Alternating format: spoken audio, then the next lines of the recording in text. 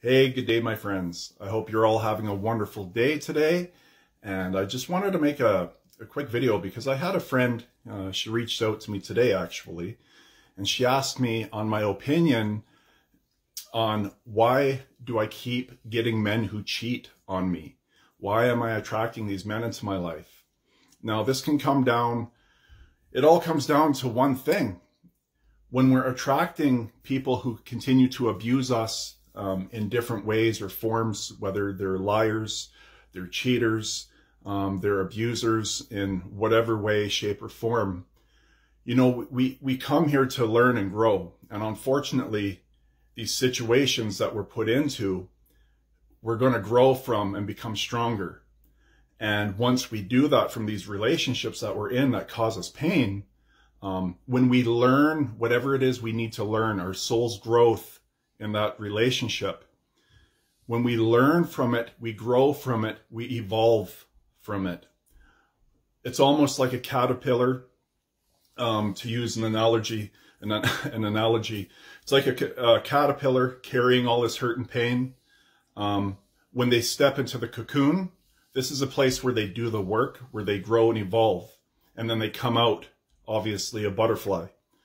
The people who do not do the work on themselves within, you're actually attracting these people continuously into your life without even realizing it.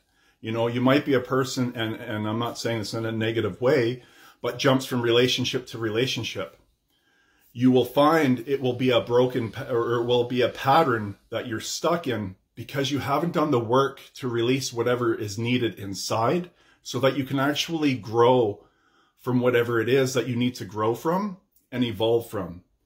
Because once we do that, you will have red flags, warning signs, different things will come up. We will not put ourselves in those same, or we will not attract those same relationships into our lives again, because our soul has evolved and learned what it needed to.